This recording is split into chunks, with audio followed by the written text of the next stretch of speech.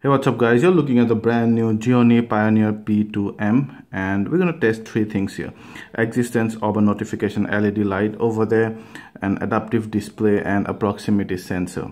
So first, let's start with the notification LED light. It's supposed to be somewhere here or maybe anywhere.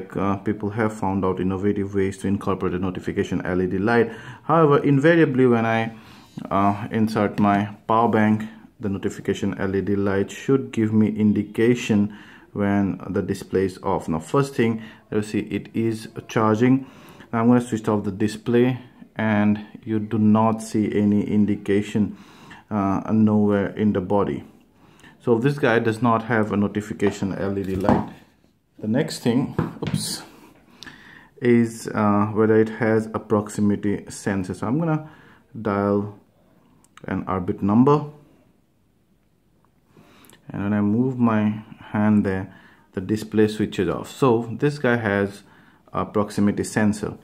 Last is an adaptive display, and you can see when you go to settings, you automatically see that's the adaptive display. It also has an economical backlight, so now you can manually toggle the display out here. You can also let the system do the thing. And this one, economical backlight, is when it actually is is basically overseeding the adaptive brightness at some point to save your battery. So guys, it does not have a notification LED light but has a proximity sensor and an adaptive display. Thank you.